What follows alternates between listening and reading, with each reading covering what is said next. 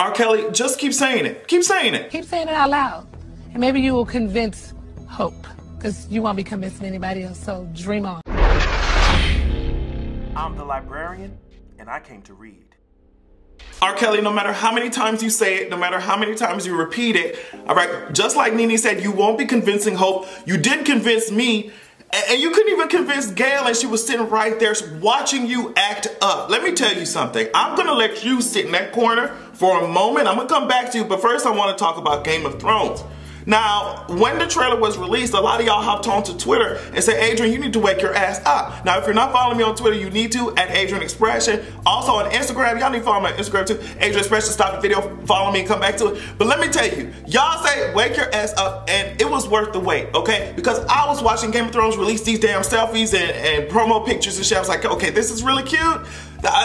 This is really cute. Give me the damn trailer. And you know, I am glad that they did what they had to do with that damn trailer, which means hopefully they'll do what they have to do with this goddamn season, okay? Arya's running around, and me and Justin and Gio and my friends, we were talking about like, okay, why is Arya running like this when she's a badass assassin? Maybe she's trying to lure somebody into a trap like she did when she was tumbling. You know, Scarlett took a tumble with them oranges and shit down them stairs. You remember that shit? And she led Miss Girl into this dark room and she cut the candle off like Georgia Power would be trying to cut your lights off and shit when you don't pay. And she went to work. So I'm wondering if she's leading people into a trap. I seen Cersei run around here. It's hard to read her a little bit. It's hard to read her because on one hand she's smiling. I think she's seeing the Golden Company come in and she's like, well girl, I got my army and let the rest of these girls figure that shit out. But I got my girls coming in. There have been theories running around saying that, you know, the Golden Company has been started by, it definitely was started by Targaryen. So it's like, what if the Golden Company, and they're known for not breaking their contract, so what if the Golden Company surprises everyone and breaks their contract to fight with Daenerys? Now that would send Miss Cersei over the edge, especially if she loses her baby. The girls are wondering why she's over here chugging wine and shit,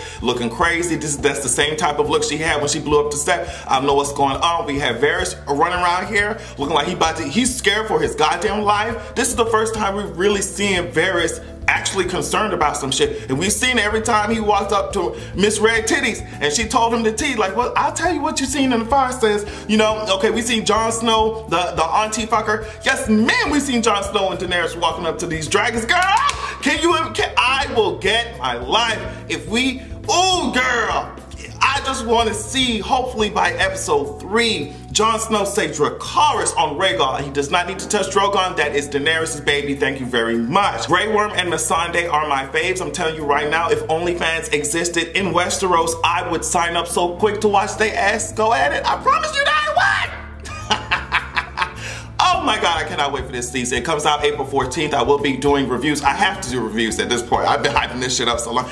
I'm gonna be doing reviews and we're gonna get into it. Them dragons were flapping their wings. You know what I mean? They were flapping. And Sansa said, girl, what's the motherfucking tea? You know what I mean? Sansa at this point, girl, it's okay. We understand that you Lady Winterfell, you know, blah, blah, blah, whatever. Girl, the dragons are coming. Jon and Dany look so goddamn good on them goddamn horses with the Unsullied. Bitch, we're gonna get into it. So make sure, those of you who haven't caught up, make sure you catch up because girl, I'm going to be doing these goddamn reviews, okay?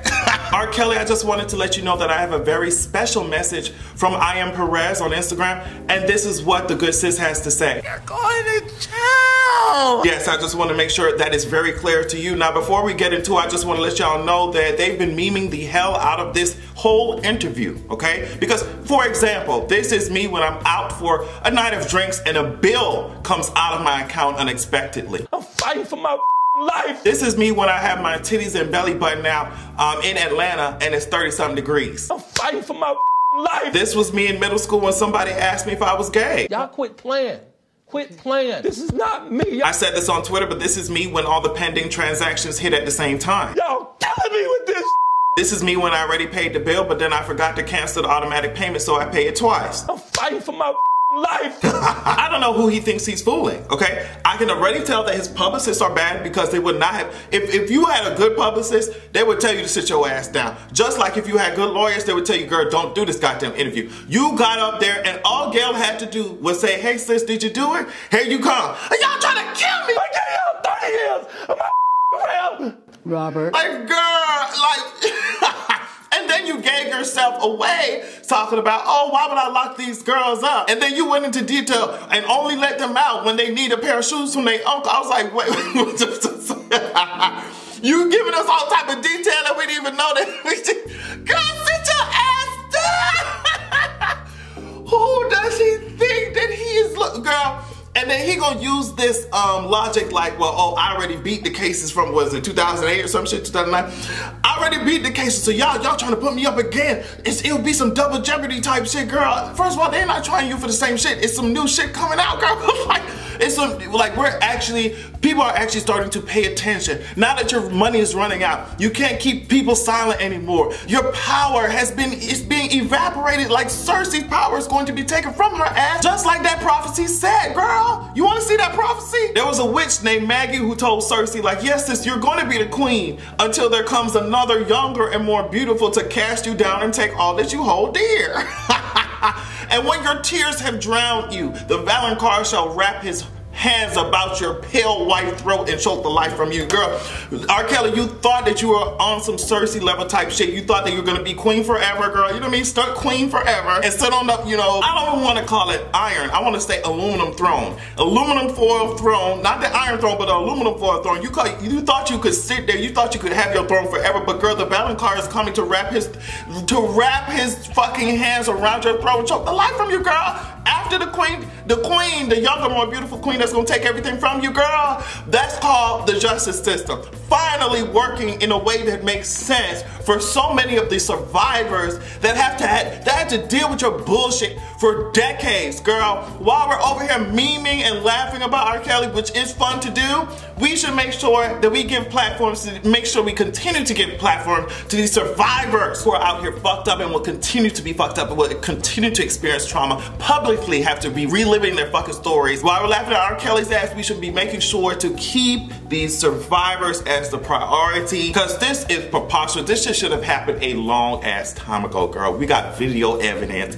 Girl, stories are lining up. Get his ass out of here. Now, let me tell you something. Gayle knew that this interview would be legendary, like one for the history books. Before it was even released, she knew that all she had to do was let him show who he really was to all of the cameras. Is this camera on me? Is this camera on me? Yes, it's on. That's stupid. And all he do is make himself look worse, especially when trying to be all intimidating and towering over a woman. It's just, you're showing exactly who you are, girl. And you're not helping your case. I mean, it's a done deal, but you really weren't helping it here. Miss Gayle, you did what you had to do.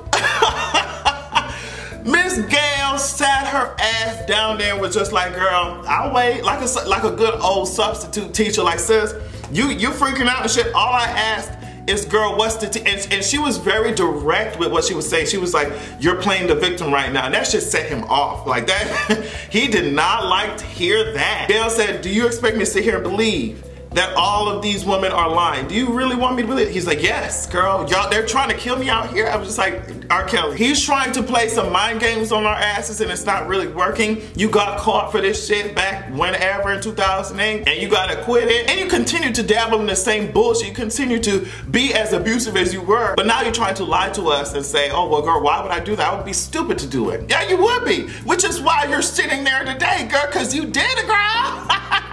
Take your ass out of here. Take him out of here. I don't want to see his ass no more. This was his final last stretch to try and get the public on his side, and it did not work. It's not working anymore. He sees what is coming. He sees what's coming, and it is scaring the living shit out of him. And that's exactly what we saw in that interview. We see him freaking out. We see him trying to gaslight us. But girl, we see through it now, okay? Like Nicki Minaj, you see right through me, baby. We're seeing right through the bullshit. R. Kelly, the time has come for you to lip sync for your life. And it looks like this. It looks like that your ass is about to sashay the fuck away, girl. You tried. And then he interestingly tried to put the blame on the parents. It's just like, sis, I thought you didn't do the shit, but you're saying now that, oh, well, why would the parents give them to me? Why would they do it? It's their responsibility. Only when I stop paying them do they want to say something. I'm just like, okay. And it reminds me of so many narcissists who just like, well, girl, they're the reason why I'm fucked up. They're the reason, that's the reason why I'm fucked up. It's like, no, girl, you can't even accept responsibility for the bullshit that your ass has done. And that's why we're gonna send that nigga to jail. That way. All right, so let's talk about some good news. Apparently, Roc Nation has been really doing the damn thing when it comes to trying to help out black people who have been stuck in ridiculous legal situations, like Jabari, who was a 6th grade boy who was arrested last month after refusing to stand for the Pledge of Allegiance. They got all the charges dismissed against him, and I'm very happy about that. They were also active with, I don't know if it was Meek Mill and also 21 Savage when that shit was going on. So Roc Nation tapped this lawyer, Alex Spiro or whatever, and he agreed to do the case pro bono. And I'm reading from Complex. The lawyer said Jabari is a courageous and intelligent young man who deserves all the credit for standing up for his beliefs. He should have never been arrested or entangled in this situation. His freedom of speech rights were clearly protected under the First Amendment. Jabari's mother also said that she's so grateful for all the entertainers and everybody at Roc Nation who helped them out. She said, although Jabari's case has been dismissed, I do want people to know this isn't just about my son. This prejudice happens to African American kids all across the country. The fight isn't over, which is why I have a civil rights complaint pending with the U.S. Department of Education. At the end of the day, I want to ensure that no child has to ever experience this injustice again, and we will appreciate everyone's continued support. So I thought that was really cool that Roc Nation's out here doing the damn thing. I was just like, oh my God. I remember reading that story and just like, it just really crazy the amount of state violence that black and brown kids are subjected to, and it's something that their white counterparts don't even have to think about. So I will end this video talking about the Wicked Witch of the Border, Secretary Nielsen, Long-Nosed Nielsen, Fishing Pier Built Ass Nielsen. She's testifying before the House Homeland Security Committee about this whole human rights catastrophe that's going on at the border. She got dragged so many times in so many different ways. No matter how many times she tried to deflect from the questions that have been asked of her, it showed her mind-boggling incompetence and her lack of compassion. One of the people who dragged the shit out of her was Lauren Underwood, and she is a nurse, and she's also the youngest black woman ever elected to Congress. I think she's from Illinois, I think. And she asked Nielsen these questions. When you officially began family separation in spring 2018, were you aware of research showing it causes trauma that can do both immediate and long-term damage to children's health? The information that I was aware of at the time was that the trauma is part of the journey to come up to the border illegally. Okay, so again, we're looking for yes or no answers, ma'am. That was what I do know within the context of the question. Okay, and were you aware that the trauma of family separation is connected to something called toxic stress? I'm not familiar with that term, no. Okay, were you aware that toxic stress can actually change a child's brain because it's still developing? I wasn't familiar with the term. Okay, were you aware that the effects of these traumas are cumulative, that they get worse the longer the trauma goes on? Yes, sorry, I'd like to clarify because we're missing. And of course, she's dancing around the point. They didn't care about these kids, which is what Lauren is making sure that Nielsen displays. She didn't care about these kids. They didn't consider research. They didn't care about the fucking research that these kids would be traumatized and, you know, for life. And they did it anyway. Congresswoman Bonnie Coleman for New Jersey asked Secretary Nielsen, what is a chain link fence enclosed into a chamber on a concrete floor? A cage? And this is the exchange. Is that a cage? It's a detention space, ma'am, that you know has existed for decades. Does it differ from the cages you put your dogs in when you let them stay outside? Is it different? Yes. In what sense? It's larger. It has facilities. It provides room to sit, to stand, to lay down. So did my dog's cage. So at this point, they're not even trying to hide that they don't see immigrants or immigrant children. And it's just, if you don't see children as human beings and you just treat them like dogs, it's really no hope for your ass. Like, there's no hope for you. You don't have any type of empathy. Y'all hoes are racist as hell. And you will continue to destroy the lives of these people, even if they're fucking seeking asylum. And half the time they're seeking asylum because the United States does not know how to mind its own goddamn business and continues to disrupt governments around the goddamn world. So it's just, I'm so sick and tired, but I'm glad that Nielsen's getting her ass dragged. I'm hoping that this and the House Democrats will continue to uncover the inhumane practices that are going on and get these hoes out of here. Get them out of here. With that being said, I'd like to give a short musical rendition that reflects R. Kelly's future. I don't see nothing wrong with a little prison time. And I hope that all of the survivors in his case can have a good goddamn evening.